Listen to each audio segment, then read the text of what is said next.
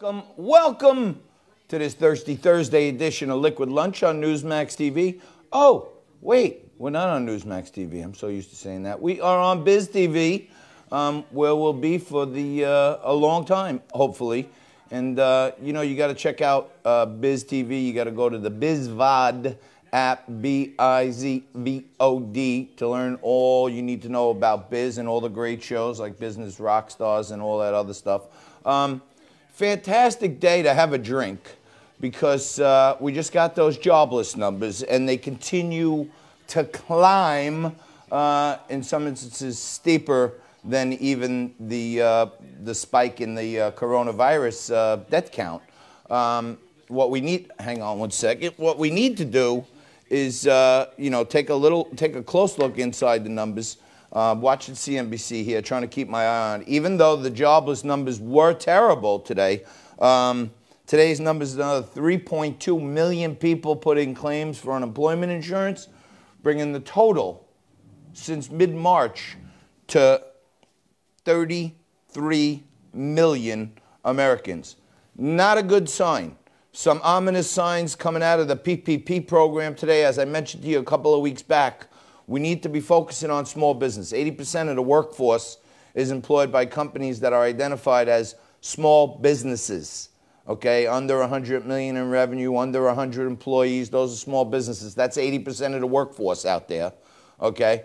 And in the PPP program, there are 30 million companies in America that qualified as a small business for the PPP program. As of today, 1.7 million companies actually got some funds at an average of about $150,000 a company. So 30 million small businesses, 1.7 million, like just about 5% of all the small businesses in the whole country got money from the PPP program. Other people are getting unemployment. Other people are getting a $1,200 check. There are emergency disaster loans. But the bottom line is this. Over 90% of the small businesses in America have been closed for the better part of the last 60 days.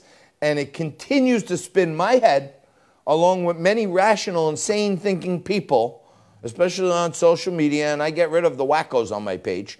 But people are wondering, why is Walmart allowed to be open?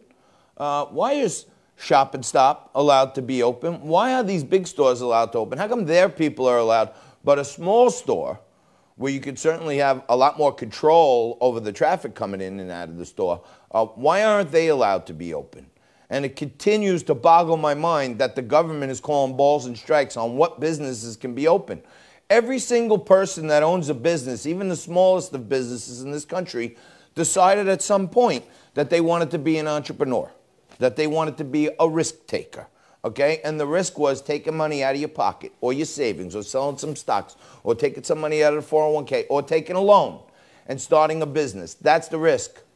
The reward is your idea, your service, your relationships are going to bring you more money in the long run than what you risked to start it all up. So everyone who owns a small business is already a risk taker, okay? Now, we've got past the spike. We're still in a pandemic. We all realize that this is worse than the flu, but the numbers are still right in the range right now as the regular common flu, okay? And, there's been some highly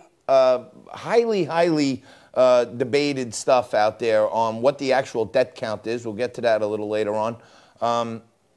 We're going to take a quick break right now. My partner, Frank Morano, is going to join me right after this, as well as Mark Bernstein, physical therapist and the author of The Physical Therapy Solution.